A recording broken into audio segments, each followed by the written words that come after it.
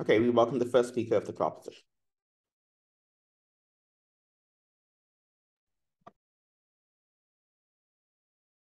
You are not audible, I suspect, because you are muted. Okay, I'm sorry. May I confirm that I'm audible and visible without any weird sounds? Okay, thank you. Okay. So I'm just gonna set up my timer.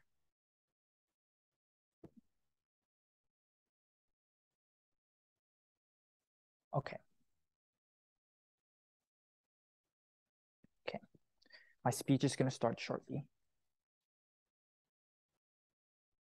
My speech will start in 3, 2, 1. If you look at all around the African continent, you will find very few examples of functional democracies. Most democracies only exist on paper, where in reality, elections are rigged, economic elites capture politics, and people live in constant fear of violent military oppression. We would much rather live in a world where the economy and land redistribution was the priority, because having an access to the foundation of basic economic activities is the only way to a minimum level of sustenance, reduction in violent activities, and long-term political stability. So proud to propose. 2 arguments from first. Firstly, why the breaking down of economic privileges are necessary for economic activation. Secondly, why economic reform leads to greater political accountability. Before moving into the arguments, 2 points of setup. Firstly, on our stance. Our goal is simple. We want to break down existing economic privileges and redistribute them to the people through 2 methods. A, we're happy to confiscate the wealth of the super rich and redistribute this to the people on the ground. But B, we're happy to redistribute the sources of wealth, which essentially is land, which was controlled by ex-colonial powers as well as local elites who were prioritized in the colonial regime. The second point of setup on what both worlds look like. Firstly, what are we willing to trade off on our side of the house? We're happy to give up on democratic reforms. For example, the right to vote, the right to protest, since our claim is that these will not be respected anyways on opposition world. But secondly, what do we imagine our world to look like? We think it is likely to look like a set of non-elected officials crafting and implementing policies. For example, we think this looks like in Indonesia, where prominent nationalists who fought for independence collectively made decisions with Sukarno as the unelected president. Obviously, we're happy to concede that this body is not completely accountable, but we think there's a significant interest in uniting the country, as the period immediately after colonialism coincides with the peak of nationalism, where the people, prominent nationalists in particular, are bound against a common enemy. That is the symbolism of colonialism. Given this setup, first argument then, why the breaking down of economic privileges are necessary for economic activation.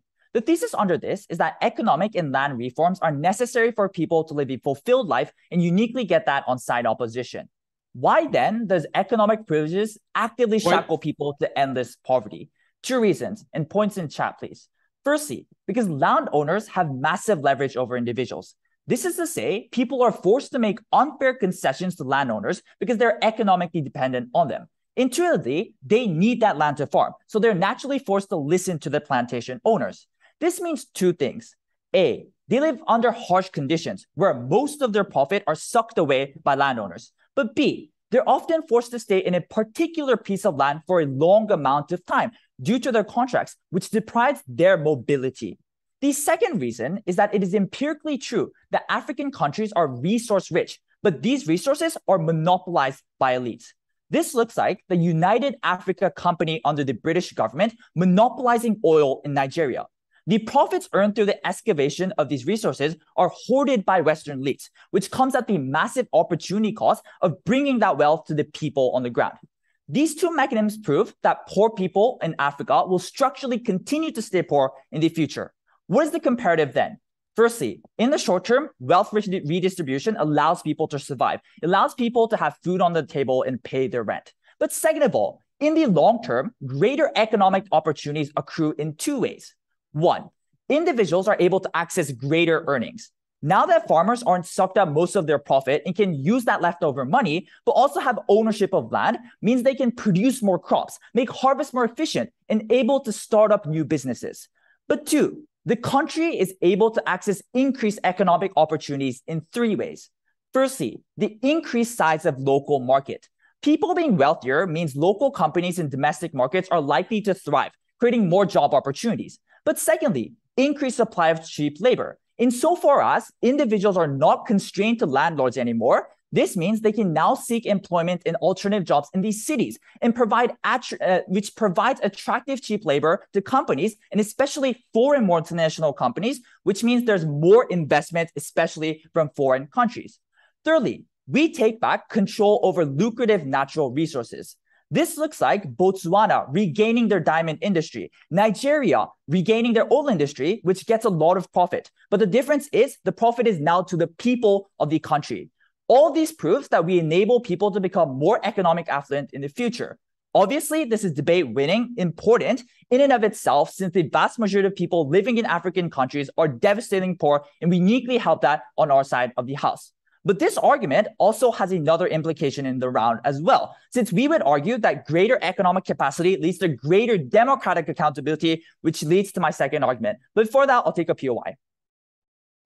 Your only incentive as to why this economic redistribution will be done well is that they want to fight against colonialism. If we already are in a post-colonial state, why isn't an overriding incentive to favor your closer ethnicity and to favor your cronies and the...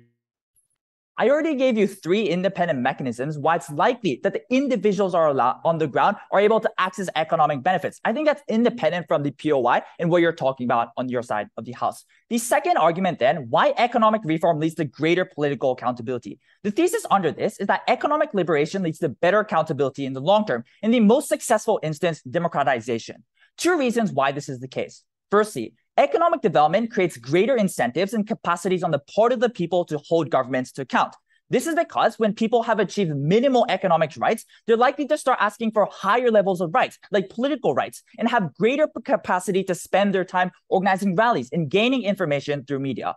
But secondly, the cost of oppression for government becomes higher. This is because when people become richer, they have higher capacity to unionize or fund opposition powers like the military or opposition party leaders in ways that undermine the current government. Thus, people now have a higher capacity to become a significant threat to the state.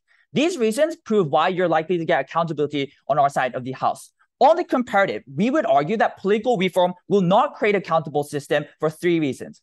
Firstly, because democratic institutions are very weak. This is because, for example, there's a lack of systems that effectively supervises electoral conduct in many countries. This means elections under opposition have to rely on the good faith of potential candidates. But this is problematic because there's obviously incentive to cheat, like stuffing the ballot box or rigging the election, because not cheating means you significantly reduce the chance of you winning the election since you cannot gather other politicians not cheating. Thus, there becomes a race to the bottom. But secondly, the concentration of wealth results in the capture of politics by wealthy elites.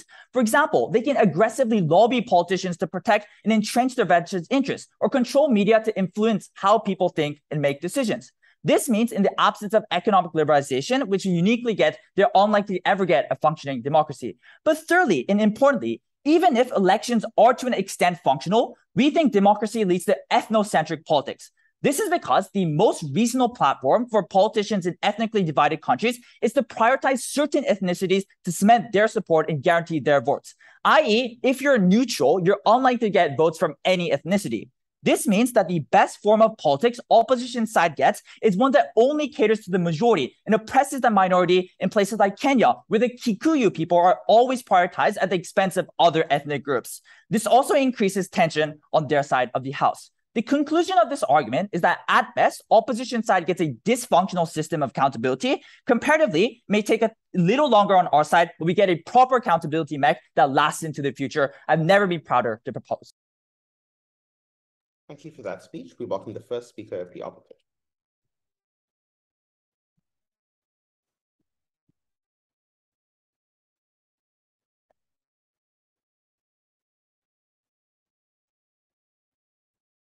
All right, just give me a few moments to close my fan.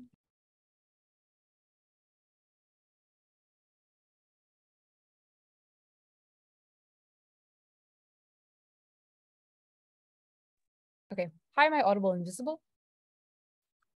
Okay, great. Okay. Yeah, hi, I'm Paris. I'll be the first speaker for Team Op. I prefer POIs verbally.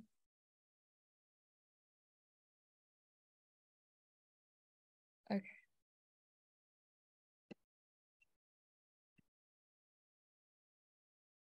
Speech start in 3, 2, 1. Post-revolution, the African people knew their economy was devastated and their homes were destroyed, but they didn't care. For the first time, they felt free from the shackles of colonialism, and it's important to prop up a government that preserves this freedom and their rights to nationhood oppose. One point of setup crucially, we support a world where post-colonial African states prioritized enshrining civil and political rights. A, individuals deserve fair elections that are free from vote buying and intimidation because people deserve agency in the forces that govern them. They deserve to create coalitions and vote for blocs that can represent and negotiate their concerns in politics. B, we would give them the right to assemble, which allows them to formalize their stances and collectivize with those who share similar struggles to join their cause in lobbying. But crucially, greater political rights means they have stronger influence on the government, which dictates both national and local policies and enforces laws and protections for everyone. Before my substantives, a few rebuttals. First, they tell us that they're going to confiscate from the super rich. Note, this is where more people are likely to be in fear of cracking down and conflict. When you take away from the rich, i.e. the lands of the Afrikaners, they will likely retaliate and take up arms left over from the liberation conflict. The meta here is that it would actually be harder to attain this land, therefore taking a longer time to distribute it to the public, meaning that people will stay poor for still a significantly long amount of time on prop. But secondly, I respond to their first claim that post-liberation Africa is poor. Our comparative solves this because we give lands to farmers and revive markets that create jobs. The response here is note that all of this is contingent on the assumption that farmers know what to do with this land, know how to sell this land, and know how to create sustainable markets. Prop had to discuss us through this process or their impact just doesn't happen. I would say that you're unlikely to get this because education is a right that is cemented by civil and political rights when we set up stable political and civil institutions that Prop just doesn't have. So people are just left massively uneducated under their side because all they dealt with is conflict and liberation. For substantive then, that civil and political rights are the most urgent concern for post-colonial Africa. The framing here then is that for centuries, African populations were treated as second-class citizens in their land. We shouldn't repeat mistakes of the past by providing rights to help them construct a stronger identity. A few reasons. One, political rights are necessary to create common identity and curb ethnic violence. A, these rights, such as the freedom to assemble and fair elections, are shaped by people's preferences and are crucial for nation building. People need to and can only be represented by forming coalitions that represent them, e.g. as racial minorities or poor rural groups. In post-colonial South Africa, the white Afrikaner minority restricted the ballot for the African majority, depriving them of representation. The only way to prevent this is through free elections that aren't monopolized by the elite. But B, we create an inclusive national identity. One, political rights protect the freedom to practice religion and culture without interference. On our side, the Ndebele people can practice their beliefs without the Shona majority cracking down on them in Zimbabwe. Second, more ethnic participation allows diverse representation of different identities in the academe. This enables policies like that in Botswana, where all 12 ethnic groups as cultures are celebrated in schools. In their world, minorities can't vote or create organizations since their views are silenced by liberation leaders coming from the majority, i.e. Kenyatta being a Kikuyu. C, we mediate conflict and violence. So post-liberation, these states don't have robust systems that quell violence. When citizens are deprived of the ability to decide leaders and feel unrepresented, they default to violence. We saw this in Kenya in 2007, where the rigged elections forced the Luo minority to engage in conflict because a leader was unfairly elected and didn't represent them. In our world, these people are given a peaceful avenue to recognize differences to the ballot. But note, in the absence of a representative parliament, it triggers secession, as we saw with South Sudan feeling unrepresented by the North. With political rights, majority groups have no incentive to include minorities, allowing them to build racist nationalist sentiment against other identities. This is why it's crucial to reinforce the rights of forming blocs and coalitions so that marginalized groups would be incentivized to cause further division. In our world, people wouldn't have resorted to extreme lengths because they have representation by ballot, access, and vote. Second reason, political rights are the prerequisite to sustainable economic development. I'll take you after this argument. A representative government ensures economic rights are better achieved. One, states are more likely to equally distribute economic development, but they have to cater to voting bases beyond their ethnicity. So if people vote for a leader and demand cash transfers and education programs, we are likely to have equitable economic distribution. But two, we ensure sustainable development through taxation, since taxation is only possible when people trust their leaders and governments. We ensure this by allowing the right to vote and allowing people to decide their leaders, as opposed to it being the unelected elite. This means that we get more education and healthcare that wholly benefit people. Note that this is different from providing economic rights to individuals. But B, on the comparative, economic rights don't lead to civil and political rights. This is where I deal with their second argument when they try to go up by saying it leads to political accountability. I'll prove why that's not true here. So note, there will always be a disparity between the elites and the masses because they will get more resources, either because they are more in number or because they have direct ties to the government. So even if resources were distributed fairly, you're unlikely to do things like challenge authority, especially when the state can easily take it away using the same power they used to give it to you. So in states like Zimbabwe, citizens know that the lands were seized and expropriated, and property rights were the things that states could easily revoke. This is why a more participatory approach to land distribution can only be done when civil and political rights are secured. We recognize that these are going to be long discussions, but these are done much better when political rights are enshrined first. I'll take the point. None. All right. Political reform is far more difficult since elites have incentive to monopolizing political rights given they want more stability in the government. Yeah, under our side, we would rather enshrine political and civil rights where we strengthen the current government and the rights that people deserve, as opposed to having an unelected elite being the person in power without any checks and balances. Twofold impacts to our first argument. One, we ensure post-liberation Africa gets short-term stability, which is crucial because you need short-term stability to get to long-term change. But two, we demonstrate that we get more sustainable economic development when we ensure that there is trust in the state and greater accountability in the process. Second argument, that civil and political rights are less susceptible to failure and mismanagement. The framing here is that these post-colonial nations lack transparent bureaucratic processes, have weak institutions, and inefficient checks and balances. The policy of redistributing land would not only fail, but also ruin these developing economies. This also deals with their first push. A few reasons. One, the struggle for liberation, no thank you, was unequal, with concentrated power towards certain groups as granted by the colonizers. So some ethnic groups were given more rights and more land compared to others. So A, ethnicities had different contributions towards the revolutionary struggle. For instance, in Kenya, the Kikuyu ethnic group were the largest group that contributed in the Mau Mau uprising because they were the strongest group with the most access to resources. But B, systems of indirect rule allowed colonizers to choose certain ethnicities to rule over others. So post-liberation, these groups were more advantaged. But second reason, this opens up the door for abuse. Two key reasons. A, massive corruption in the distribution of land due to the lack of records and the rightful owner of lands prior to colonial rule and the lack of bureaucratic infrastructure to process requests. The process of redistribution will be incredibly corrupt. Dominant ethnicities can redistribute land towards themselves rather than to minority groups. So an official from the Hausa tribe can prioritize their kin and not give land to the rightful owner from the Igbo tribe. So these conflicts over land cannot be solved by any pragmatic means or economic reasoning, because the point of tension is a group's historical or cultural claim to this. This then further drives economic tensions.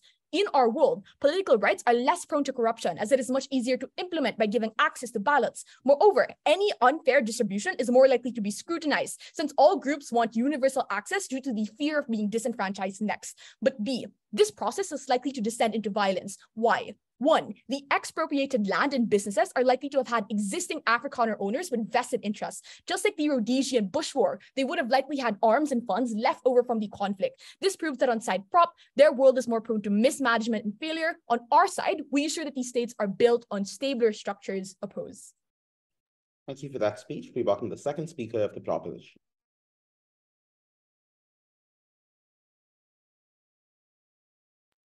Hi, am I clearly audible and visible? Well, I'll take POIs through chat, but if I don't take you by 6:30, feel free to verbally POI me.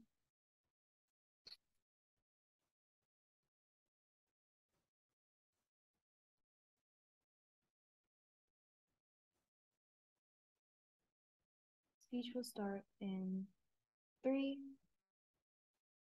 2, 1. If it is true that on our side, benefits trickle down to the most vulnerable. Wait, sorry, give me a second. Hi, I'm so sorry. I realized that my earphones weren't in. Is it okay if I restart? Sorry, thank you so much. Speech will start in 3, 2, If it is true that on our side, governments are so corrupt and are going to be so ethnically divided that massive conflicts are going to arise, that is the exact same government that they need to defend. Because their world, and for them to prove that things are going to get better, they needed to structurally tell us why their side was going to decrease these types of political corruptions. 2 sections of rebuttal before moving on to our split argument on how this increases violent uprising. Firstly, what does our world look like? We told you that this uplifts the economy and gives people minimal rights. We get 2 responses from opposition. Firstly, they tell us that there's no incentive for this redistribution to be done well because people have already fought against colonialism. 3 responses here. Firstly, this misses the nuance of what Yuto tells you. Our stance is that we concede we don't have elections, but we get accountability mechanisms in far other ways that are more sustainable, and they needed to respond to that. On their side, these politicians only want to cater towards close ethnicities because that is the way in which they get a competitive advantage. Whereas if you take a neutral or equitable stance, the people around you will take your votes from you because they give certain groups an advantage. Second, their analysis is that governments are corrupt on our side, but as I point out in my introduction, if that's the case, it's unclear why the distribution of political rights is going to be equal on their side, because the government they need to defend are the ones that are going to be because the government that they need to defend that are going to implement these changes are the ones that do this before this political change happens. But thirdly, even if this is true, we think benefits are more likely to trickle down to vulnerable people on our side because you can't share your political right. On our side, if you get land, you can hire people in your businesses. You can hire people to farm with you. So the land the middle class receives means money is more likely to trickle down to those who are in the more vulnerable positions. The second response they give in their argument is that rich people don't want to give up their land. They're likely to retaliate. 3 responses here. Firstly, I don't think this is true because as we characterized in our first speaker, people who don't have power aren't always elites. They can be people like revolutionaries who are from poor backgrounds. And this is the most likely characterization in the debate because they are the ones who probably have the highest incentive to fight back because they're the ones that went through oppression compared to the rich who had privileges before as well. Second, I'm going to flip this argument to say that elites care more about political rights because even if it's true that they are primarily profit-oriented, if they want to keep the money, they need rights and autonomy to ensure the government doesn't suddenly take away all of their land.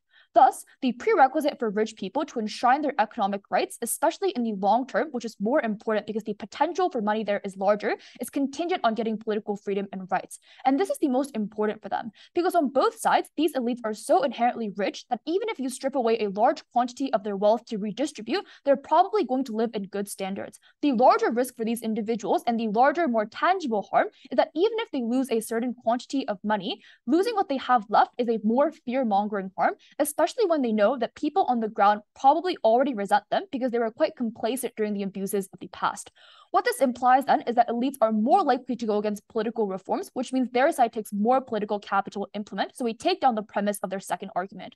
The last response here is that even if elites backlash on our side, this is not important because this won't deter the capacity of governments to implement these policies successfully. This is for 2 reasons. Firstly, because as proposition characterizes, governments in these post-conflict areas have a lot of power and buy-in and nationalism. Secondly, Western past colonizers probably have an incentive to ensure these places have good political rights and democracy because their presence ensures that governments have power over these elites. The implication is that it does not matter if it is easier or more difficult because we can push through these anyways and there's an overriding capacity.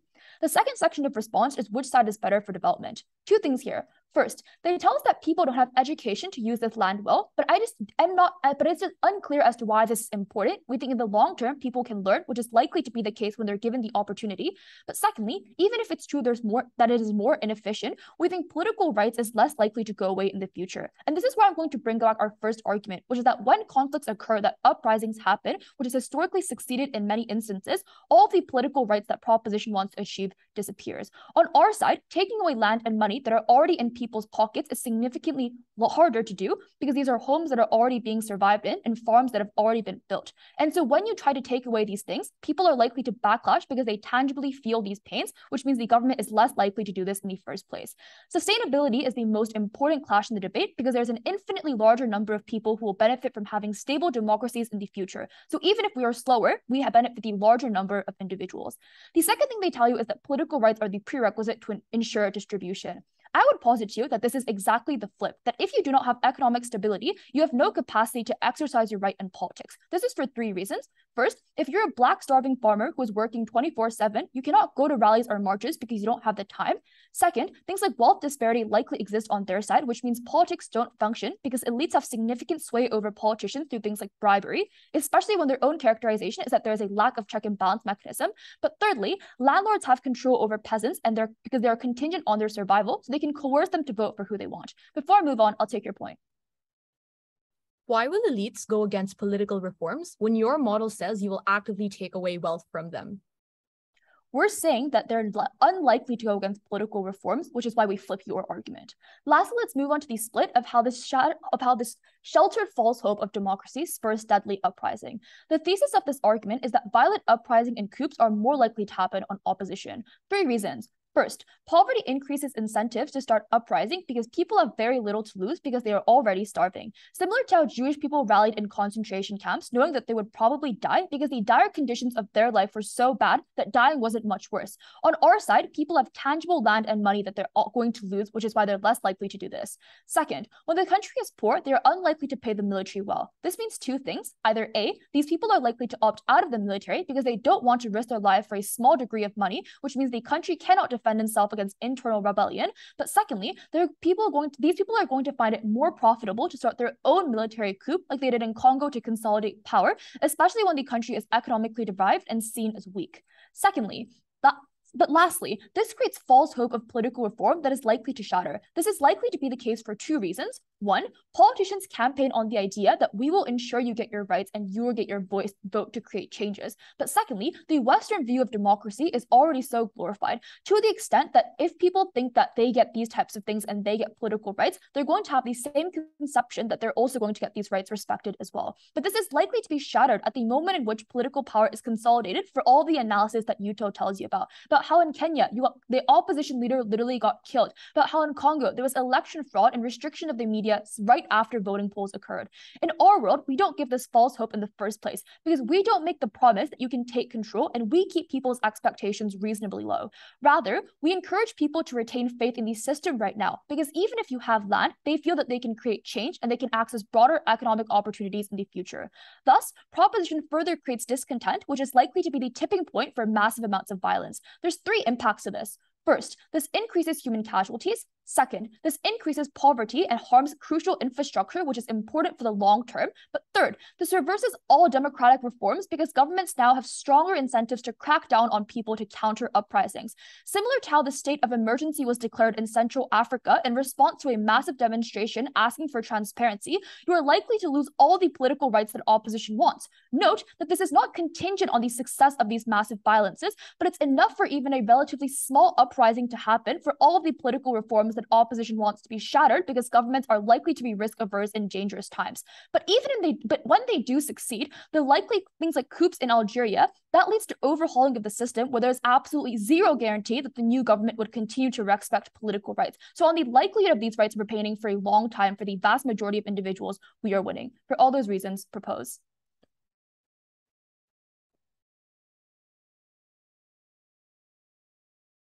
Thank you for that speech. We welcome the second speaker of the opposition. Am I visible and audible? Right. Just give me a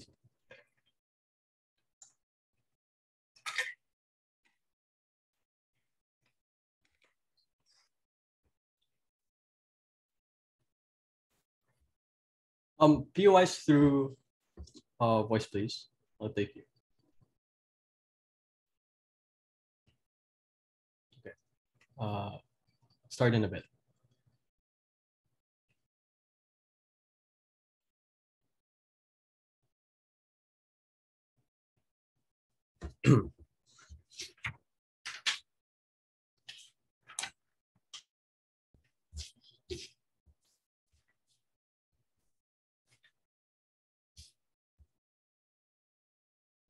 Starting my speech in 3, 2, 1. I think we need to step back a little bit and look at reality, because the reality isn't that in the entirety of Africa, people are starving and people are dying. Because as we know, there are a lot of successful instances of ensuring that we enshrine civil and political rights. The success stories of countries like South Africa or Botswana, where in the instance that they were liberated, people like Nelson Mandela wanted to ensure that they enshrined civil and political rights for the Black majority to ensure that the white minority cannot repress them even more. And when we see now that they were not only able to be able to ensure political freedoms, but they're able to ensure economic development as a consequence of that freedom that we've granted them.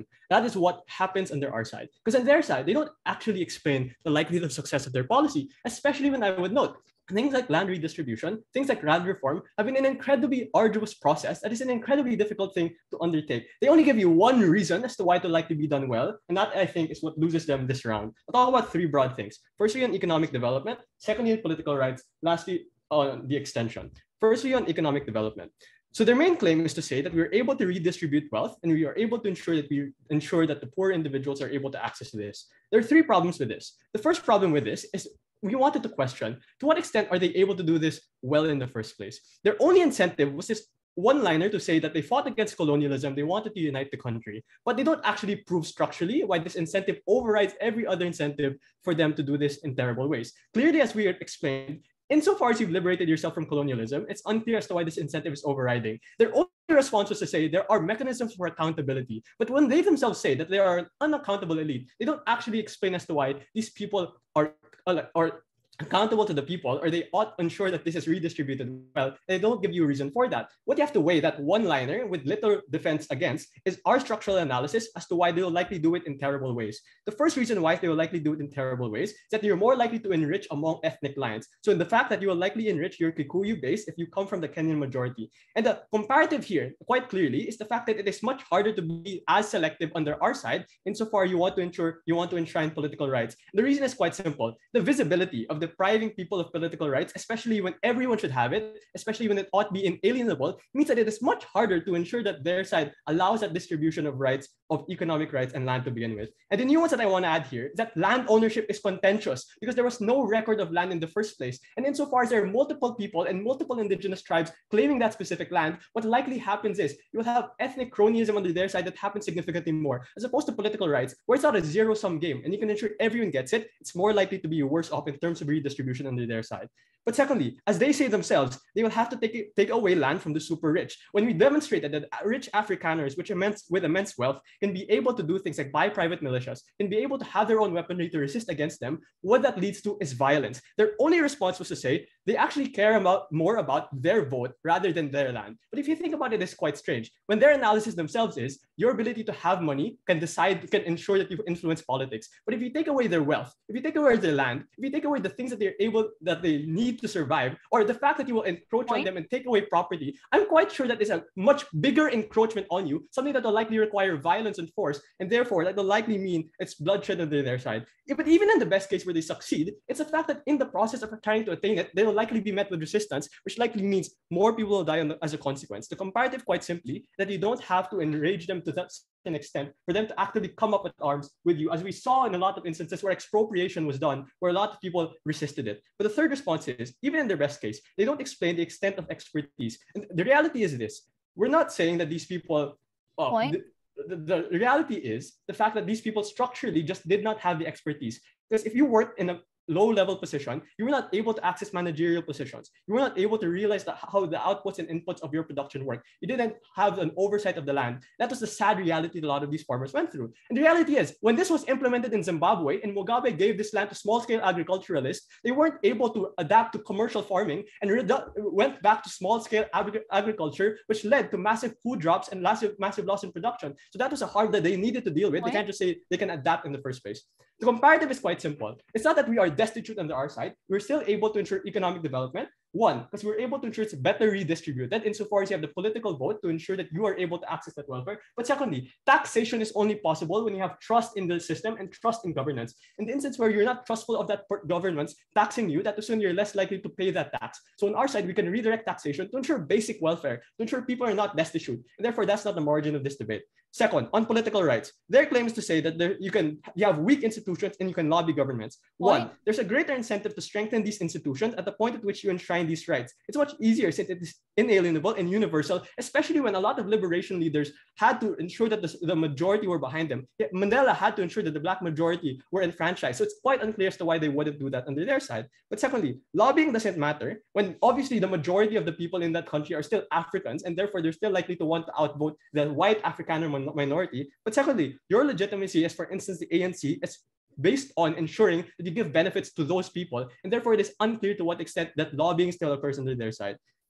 What did they say then? They say that you create ethnic politics under our side. But the nuance here is quite simple. Insofar as you need to win votes and you need to ensure that you win get a wider base as possible, is the fact that politics actually disincentivizes you from being nativistic and from being racist. The fact that you need to get votes not from your group, but from different groups to be able to outcompete other politicians is a unique disincentive under our side to alienate people. Under their side, there is no incentive at all to try to be inclusive, to try to pander to different groups. And at their point, that is where you're more likely to incite violence when these people have no alternatives whatsoever, when these politicians are more likely to be inflammatory and aggressive.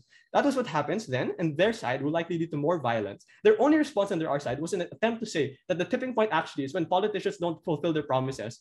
I don't think this is the case, because the fact that other politicians will just say that they will be able to fix those things and be able to ensure that you get that economic welfare, which likely means our comparative, where you get little to no representation for minorities, is the tipping point for violence. Before I move on to the extension, I'll take a point. Your concession that politicians need to get votes off so they're going to cater towards ethnic groups is literally our case. We're telling you in the comparative they don't have to do this because they're going to be a revolutionary group and that we're happy to trade off elections. You have to engage with the comparative. Politicians win on margins. You need to cater to a wide base, because if not, you're more likely to lose. Under your side, if they are an unaccountable elite, to what extent are they more willing to cater to minority groups? To what extent are they willing to redistribute that land to people not of their ethnic majority? Politicians, political rights, and the accountability that is inherent to our side is a sole disincentive to ensure that ethnic cronyism happens under our side. The extension then is that this allows greater foreign investment into democratic states. And I think investment is more likely to flow into democratic states than authoritarian ones under their side for two reasons. One, investors look at key indices like the Freedom House Index as a metric of how politically stable the country is. Investors don't want to channel money into countries with high corruption, as they're unlikely to yield a return of investment, as officials can pocket more money under their side insofar as they're unaccountable. But the second thing to point out is the US, post-Cold War, wanted to prevent countries from opting into communism and spent billions funding democratic states. So they wanted to ensure that strong democratic rights were there. They're more likely to invest in countries that were more democratic than authoritarian than under their side. The reason why this is important is even if there's some degree of inequality under our side, and we would assume that is true, that we amass more resources on net. Because in Proposition's best case, when you redistribute existing land and engage in cash transfers, the amount of wealth circulating is largely minimal, because all of the reasons they say themselves, that these people were unlikely to earn large wages. The fact that the colonizers extracted a lot of wealth through plunder, extracted their natural resources, meant the only way to ensure we increase the size of the pie overall is to ensure greater foreign investment. Under their side, investors know that the government can take away their land at any moment, and therefore you weaken things like investor confidence much more. We win on the political side of things, but we also ensure economic development for Africa as a whole. I'm incredibly proud to oppose.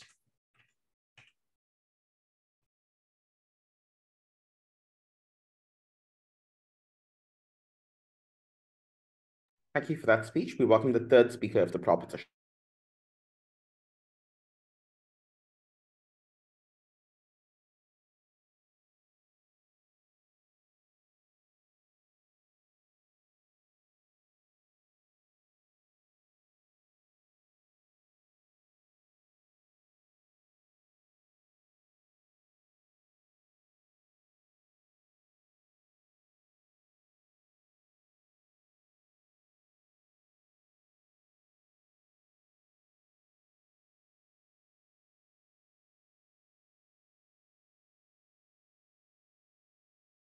Am I audible?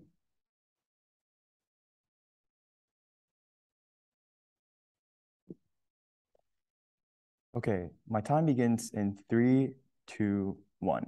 It is precisely because of all of the things that they say that the majority of African states in the status quo are unable to have sustainable democracy.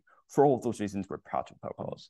I'm going to engage on 3 themes. Firstly, on economic and why our side can claim benefits on this, which is round winning. Secondly, I'm going to engage on the theme of democracy, engaging with their point on ethnic tensions and such. And then thirdly, I'm going to bring up a point that they failed to engage to, which is conflicts. Firstly, then, on our points about economic benefits. Now, I just want to, first of all, engage their point that they brought up in their deputy about how there will be foreign investments in these countries because there's democracy. I just want to question the feasibility of this, because it's extremely speculative, right? Presumably, these investors won't invest billions of dollars into the nation just because they're the democratic. This didn't happen empirically speaking, and therefore it's not very likely that that investment will exist. Their side has to actually mechanize why this is feasible. Now, our argument here was that economic benefits are likely to happen for many of the mechanisms that we gave. I'm going to engage to what they engaged to one by one. First of all, they say that, like, why would the government distribute fairly, right? But our engagement to this is that the people who are likely to be in power is the nationalists who overturned the government that used to rule in the past. So when there's no elections, they have incentive to not to anger the people, because the way in which they got the power initially to overturn the governments is by the popular power, right? Moreover, the way in which they get overthrown, their current state of power gets overthrown is through massive protests and such. Therefore, insofar as they have an active incentive to try not to anger the majority, they have the incentive to try to distribute this land fairly amongst all ethnicities. Therefore, this is a mechanism for why the government is likely to distribute fairly. And then secondly, they say something about how like ethnic unaccountability and how the record of lands is not there. Two responses. Firstly, factually, I challenge this onset, right? We can just counter-assert that there is record of land, given the fact that these are likely to be from like 200 years ago. It's still likely that things like land records still existed. And moreover, given that developed nations like England was the one who invaded these countries, it's very likely that they kept precise note of who was in rule of which area. But secondly, presumably, given the incentive that I said earlier about how governments have the incentive to allocate fairly, it's very likely that the government will allocate fairly. But then thirdly, they challenge the feasibility of this argument, that elites would get really, really mad and you would have to fight them. I'm going to flip this argument and say that elites are more likely to be mad on their side of the house. Because the thing is, on both sides of the house, you're going to enrage the elites to a certain degree, because they're both affected by their political monopoly being taken away and their economic capacity being taken away and being redistributed, right? The comparative then becomes on which side is like elites likely to be less mad. Now, elites are likely to be less mad on our side of the house, because even if they lose some of their land, they're still likely to be an upper class, right? However, when you actually give the people the right to actually speak up, and if all side government says it's true, it's very likely that then their whole power will collapse, and therefore it's very likely that their whole land will be taken away. They'll suffer disproportionate impacts. Therefore, it's very likely that elites are more interested in presuming a monopoly over the political rights in land. Then the fourth thing. So even if we can't claim fair distributions, which is our worst case, by putting economic and land reparation at the priority, we have reasonable fiat to say that even if the extent of the impact we can claim is relatively marginal, we can still claim some kind of impact on land and economy, and therefore there will be some allocation of land and economy to the people on the ground. I'm going to take this argument a step further then. So I'm going to prove to you why even if you get unfair distribution, i.e. only small portion of the land, why we can still claim all for benefits and why that's round winning. So we told you this is for a couple of reasons. The first reason is that we told you first that multiplier effects happen. So if you have your own land, presumably you can grow crops, you can sell it, and you're likely to make decisions in a way that maximizes your utility and how it multiplies as money, which means that we can claim our impacts on the economic benefits for the individuals on the ground. They minorly engage with this by saying that these people don't have education. But even if you don't have education, you have the ability to assess what maximizes your utility, right? For example, growing 2 crops increases your capacity to stay safe economically and such. Therefore, I don't think these are hard decisions. They can claim this without education. But secondly, this is like individuals are likely to like economic reforms produce linear outcomes, and politics is very zero sum. So the problem with political reform is that it's all or none.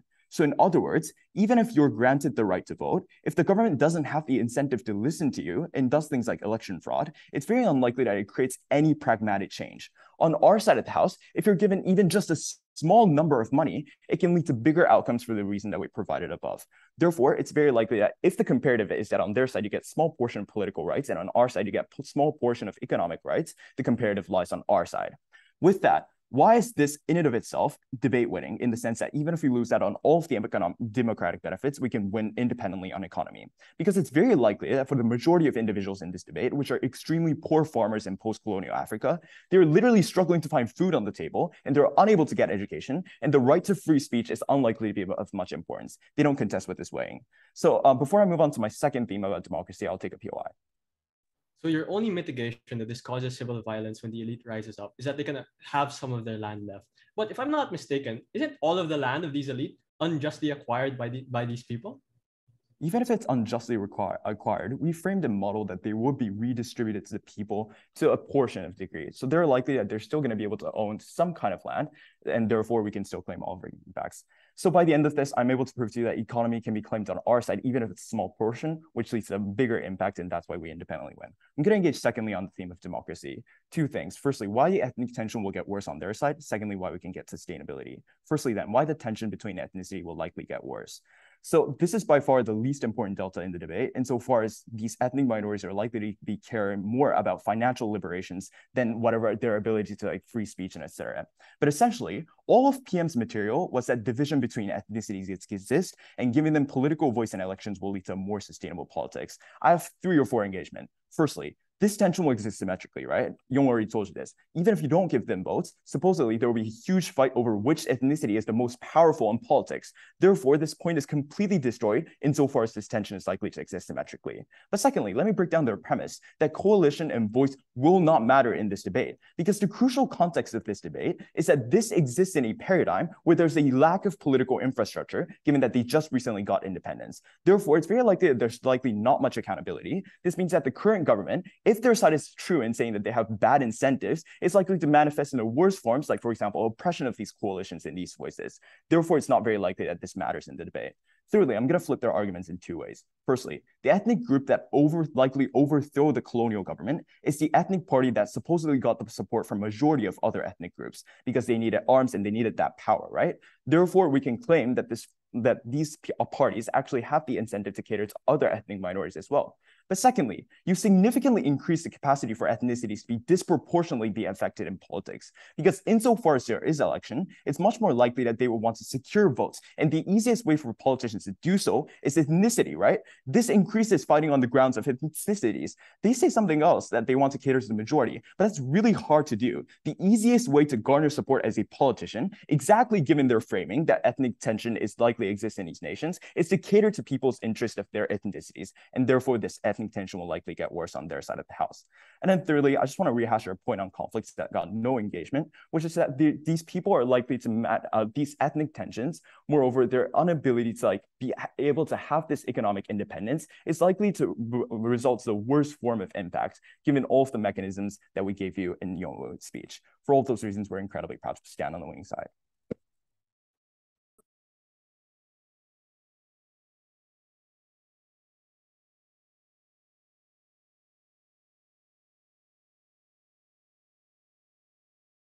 Thank you for that speech. We welcome the 3rd speaker of the opposition.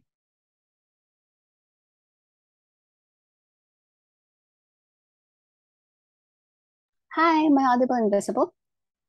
Yep. Okay, please give me a second. I'll just get my timer.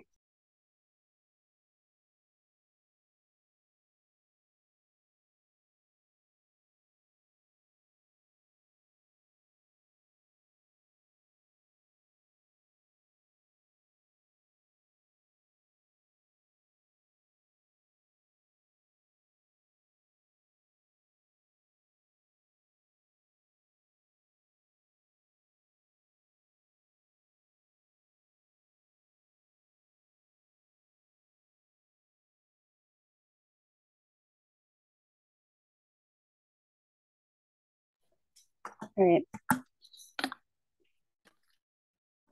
Your eyes to chat, please. I'll try to accept one in between issues. Okay. Good. Speech start in 3. Okay. Speech start in 3, 2, 1. It took centuries for African states to break the shackles of slavery and colonial rule. They must not be able to be splurged now into decades of conflict. I want to make 2 strategic observations before I proceed to my clashes. Firstly, if it's true that political rights won't be respected, it is unclear to opposition why redistribution will suddenly be respected as well.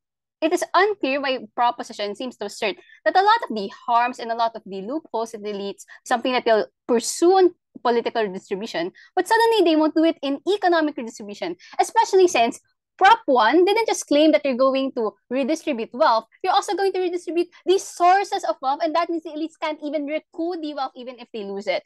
But secondly, they said that there's a lack of political infrastructure. It is also unclear why in their side, they suddenly have sufficient economic infrastructure to ensure equitable redistribution across all ethnic groups, especially since what we explain down the bench is that a lot of minorities were barred from owning these lands. Go on. A lot of their records might not even be existent exactly because they were not allowed to own these things. If there were, it is the fact that they were decades and even centuries apart and are likely to be disputed within each other, given that colonizers made arbitrary lines and divided communities up. It's unclear then why proposition is able to assure that their policy will succeed. Then this is important because a lot of their benefits literally rely on equitable distribution and it being successful.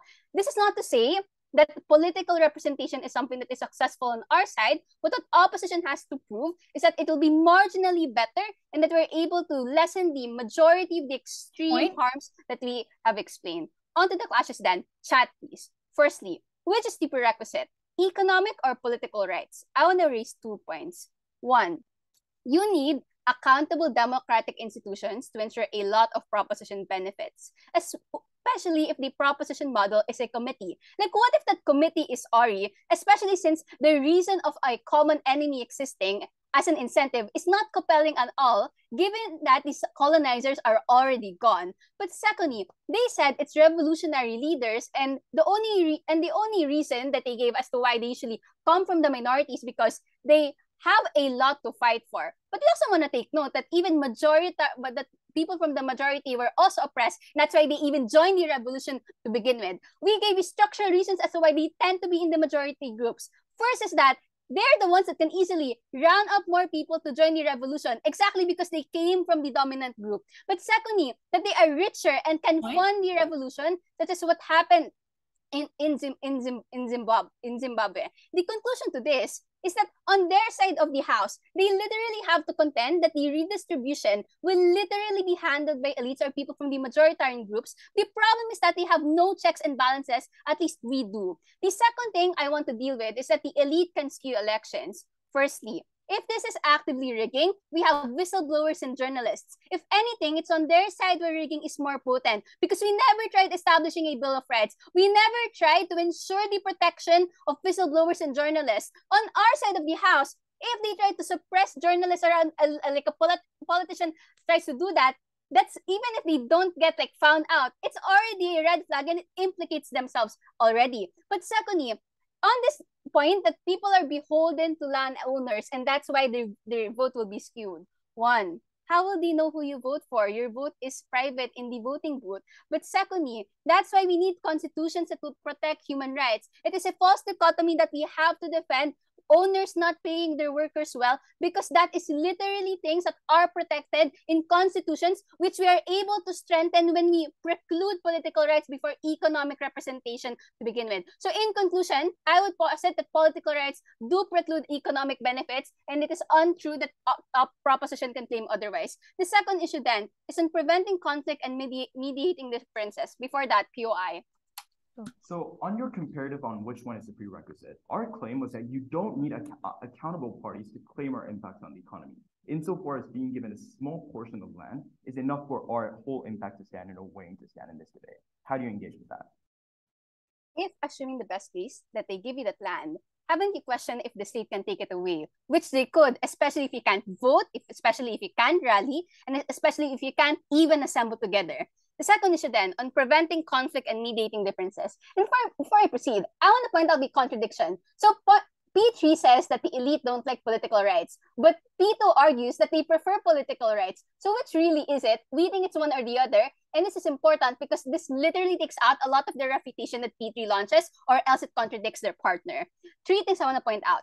If it's true that landowners and the elites are immensely powerful, I would like to ask how will they react? We suggest that it would be a violent way. The comparative on our side is that we incite violence less. Why? Because taxation does not remove their wealth massively or entirely. And this is important because on their side, you're literally removing their source of wealth. On our side, even if you tax it, since they still have the source of their wealth, they can recruit that wealth anyway. So there's more buy-in. But secondly, they said that on the point of democracies being majoritarian, one, smaller groups can form coalitions and blocs to get representatives. But additionally, ethnicities would be very wary when legislation about repression about other ethnicities are being passed on. And the reason as to why is because they're scared that they might be the next ethnicity that will be subjected to this type of policy. But secondly, in the most consequential legislation that usually happens on amendments, that usually happens in massive funding bills, you often need a supermajority. So there's an incentive to actually appeal to groups, even smaller ones, if you want legislation to pass. And that's how the incentive for the majorities to even care about like smaller ethnic groups. Lastly, assuming the worst case, democracies offer a non-violent alternative, especially since it's inherent for people to have disagreements. Like, let's assume that they're both ethnically different. That is not going to disappear on proposition side. Democracies allow an avenue that is not violent inherently, that you can vote for different representatives, that can join different political blocs and have disagreeing ideology. Even if you still lead to conflict, it becomes a last resort instead of a first resort on their side, because they have funds to arms, as proposition says. If that's the case, then it's literally more likely, especially since ethnic strife might still be existent on their side. On the last issue then, on the access to basic needs and development. One is on the access to basic needs. We have access to welfare because we have transparent governments, which means spending goes into public housing, education, and healthcare. On their side, you have to believe that everyone will be able to spend properly. On our side, you just have to believe one actor will be able to do so. And we've proven why that is more assured when you have stronger political representation. Secondly, even if you still have economic mobility, one, a lot of developmental infrastructure such as roads and water lines need good urban planning that requires a functional government. This is to make sure that places like Malawi, for example, have access to resources like waters or roads to transport goods. It's unclear to me how having a parcel of land would even matter if you don't have a water line going through it or a road that can transport your goods to begin with. But secondly, it is short-term because of the high risk of mismanagement, especially if we're talking about people who went from handling small-scale industries to massive resources. In Zimbabwe, the abrupt land expropriation caused severe food shortages. In Ghana and Zambia, the mining industry tanked because they were run by inexperienced people. This is important because once the resources are mismanaged, it's difficult to go back. Once you've starved people, that has already happened. We conclude then that if you want to preserve not only the political and human rights of these people, but also economic development, not just now, but also in the future, we compel you to side with the opposition. Thanks.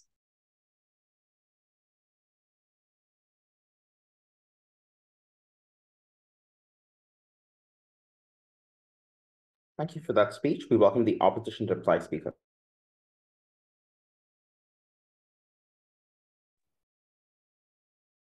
Am I visible and audible?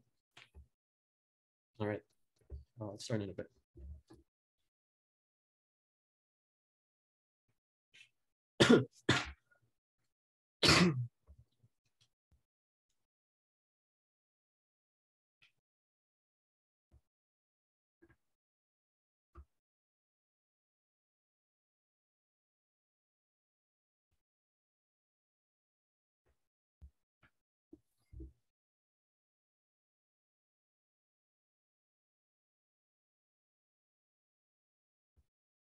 Starting my speech in 3, 2, 1. I think an important thing to note in the prep motion like this, it's unclear as to what proposition's world looks like. What countries are they representing? What examples are which this is done successfully? Where we explained, and in the vast majority of states where they did this is actually terrible. In Ghana and Zambia and Zimbabwe, when they did do this, it led to mass economic shock, it led to mass economic downturns. But on the comparative, we explained and we championed countries like South Africa and Botswana who prioritize civil and political rights to ensure that in the long term, economic development is much better assured. And the nuance here is quite simple.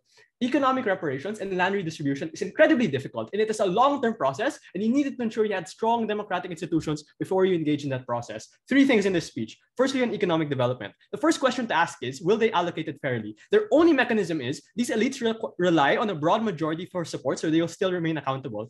As we explained, even coming from first, we gave you reasons as to why this is not true. 1, the struggle was only participated by the largest and most dominant group. So for instance, the Kikuyu base in Kenya. Secondly, due to indirect rule, colonizers granted power to specific ethnic groups and not other ethnic groups, so they remained in power even after liberation. So for instance, the Hausa majority or the Tutsi majority or the Tutsi ethnicities within those countries. What that means is their only hanging thread for all their benefits, the incentive to redistribute fairly, is disproven. And the impact is massive. It's not just that they have little benefit, but also it leads to more ethnic violence when native lands are unfairly distributed to other ethnicities and away from those ethnicities, which likely means it leads to more conflict on their end. They don't prove allocation was fair. Secondly, let's assume allocation was fair. We explained that you're more likely to have civil war and resistance by these elites. The elites will have their money taken away and their land taken away and engage in violence. Their only attempt to respond to this was to say, no, they actually care more about ensuring that they have the right to vote. The first thing to note is just note it on proximity. The fact that these people will have to go to your land,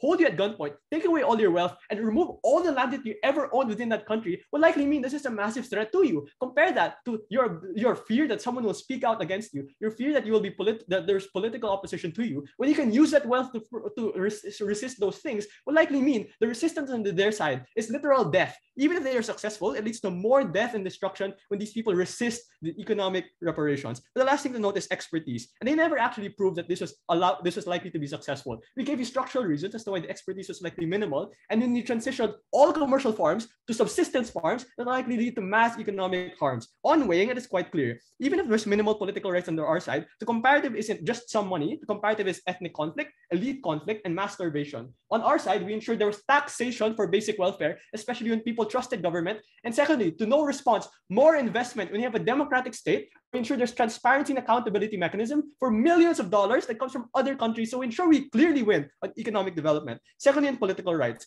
their only response was to say it was much easier to lobby governments when you had money. The first thing that we point out, the fact that the majoritarian nature of democracies means that the Afrikaner minority is unlikely to continually lobby to the extent that they were able to still control politics, especially when the ANC's legitimacy is based on ensuring that people under their rule are more likely to be given rights. But the second thing to note is, even if you don't buy that, is the fact that you need to ensure that these rights are inalienable and universal, because that's the inherent nature of it, as opposed to the more controversial rights of economic reparations and who owns what, which therefore means our ability to redistribute this, our ability to ensure proper economic political rights is more likely to accrue. But let's say you don't buy that. At the very least, what we ensure is we prevent ethnic conflict in the first place. They say we create ethnic politics. But the point is, ethnic division and ethnic discrimination still happens under their side, but the means is now under our side. Politicians have the incentive on margins to ensure that you cater to a wider base, because politics is inherently one on margins. On our side, we have some mechanism to mitigate it. Under their side, there's unclear as to why these forms of ethnic discrimination are unlikely to be mitigated in any form. That's what causes more violence, as we have seen throughout history.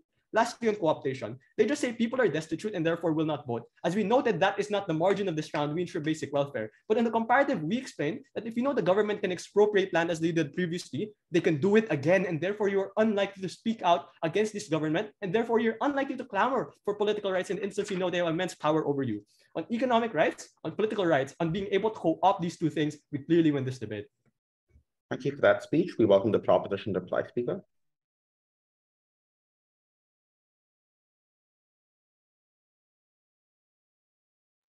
Hi, can you hear me?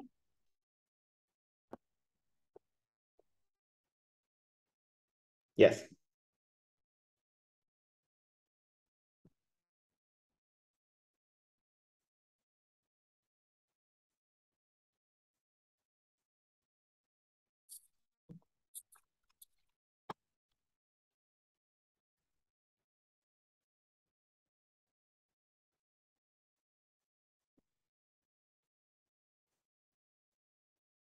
Speech will start in 3, 2, 1. If opposition wanted to fight the example war, we're winning. Congo, Kenya, CAR, Algeria, all of these are countries that prioritize short-term giving of the right to democracy that was overturned by an election fraud, oppressive regimes arising in the chaos, and ethnic conflicts that arise in response to more ethnically polarized parliaments. On our side, we can have unique accountability for the mechanisms we gave you in first that get absolutely zero engagement. The most important clash in the debate that opposition fails to respond to is sustainability, because even if allocation is not fair, there's an infinitely larger number of people who will benefit from having stable democracies in the future. Even if we are slower, even if we sacrifice the rights and the freedom of speech of a few individuals right now, we are more important on a scale. And that is why it was so large and it was losing for them that they failed to respond to this. 3 sections. First, let's talk about the likelihood of success. Note, this was the premise to all the opposition's argument, because as we told you down the bench, if opposition wanted to characterize governments as being so corrupt that they were going to do this redistribution poorly, this was the exact same government that were going to give people political rights on their side. So the accountable mechanism that governments, so the non-accountable mechanisms that government wants to characterize are the same people that make constitutions, are the same people that make policies on theirs. So if their characterization was that almost So this was their characterization. This is uniquely the reason why every country in Africa has unshadowed, unaccountable democracies right now. I'm then going to talk about two specific things here. Firstly, on the incentive of elites, my question here is quite simple. Would you rather risk losing all of your money or give up a large amount but still live comfortably? I think it's the latter, because even if you lose a lot of money as an elite, they are so powerful that this doesn't impact the standard of living for these individuals as much. The larger harm for them is losing all of their political rights, because that means all of the rest of their money was also going to get taken away. And that was why it was significantly harder for opposition to claim that change is going to happen on their side, because elites are less willing to give this up. Secondly, on accountability, we come analytically prior here because we structurally prove why we're more likely to get accountability. Because when things like governments getting overthrown happen, when military coups happen, it is far easier for people to hold governments accountable for taking away their land than taking away their political rights, because whether or not a political right exists is very subjective. Secondly, then, let's talk about who is the prerequisite of who. WHIP very lately says that people aren't going to lose this land well. We don't need to prove this. That's not on our burden. Rather, we told you that even if people use this land in a terrible way, having economic benefits was the prerequisite to getting political rights. And this was the winning argument that we didn't get engagement from. This is for two reasons. One, that having good constitutions do not matter if people cannot go to that voting booth, if people cannot go to that rally in protest, because they have to be working on their farm 24/7 because their landlords take away all of their money. But secondly, even if you can go to the voting booth on their side, there are invisible measures like election fraud, which are likely to happen on their side, as we see in the status quo in Africa. They needed to engage with this because insofar as they don't, we come analytically prior to them. Lastly, let's talk about the scale of impact, because even if you do not buy anything I told you for 3 minutes, we win on the scale and on the way. All they say is that land is likely to be taken away. Let's be charitable and say it's speculative at best as to who gets more of what, whether we get more political rights or they get more economic benefits. We still win this for two reasons. First, because of the sustainability wing that I gave you at the top, that we're able to help and influence millions and increasingly more number of people on a scale. But second, on the money multiplier effect that we told you about down the bench, that political reform is all or nothing, where you have to make the government listen or the majority to opt into you to get any reforms. For economic reforms, we told you there were likely to be linear outcomes. So even if the amount of money you got at the start was small, even if governments redistributed this in an unfair way, you can find ways to make your life better with that. And we specifically told you that this was likely to have trickle-down benefits for the most vulnerable individuals, because they never prove why they're able to help those people in a structural manner. We told you that when middle-class individuals get money, which is likely to happen for the characterization we gave you about who was likely to be the people in power, which was nationalists on our side, those people had an incentive to do this, which means that they were likely to make things like farms, they were likely to start things like small businesses, which hired the most vulnerable, which made money circulate in our economy. They needed to respond to our analysis. For all those reasons, propose. Thank you for that speech. Thanks everyone for the debate.